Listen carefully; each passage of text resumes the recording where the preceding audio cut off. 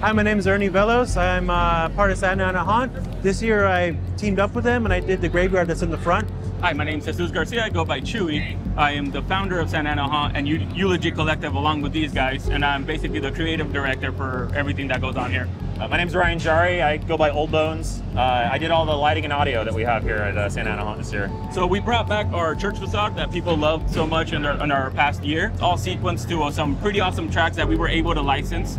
Along with that, we brought pretty much the same thing inside, but since we're not doing it at a home haunt, there's some twists and turns. The last 2 months, we've talked to each other probably more than we do to our significant others, going through all the details. We teamed up and brought back Santa Ana Haunt this year. For the season, we'll bring it back and we'll see what next year brings. We're gonna do it again at 2309 West Coven in Santa Ana, California.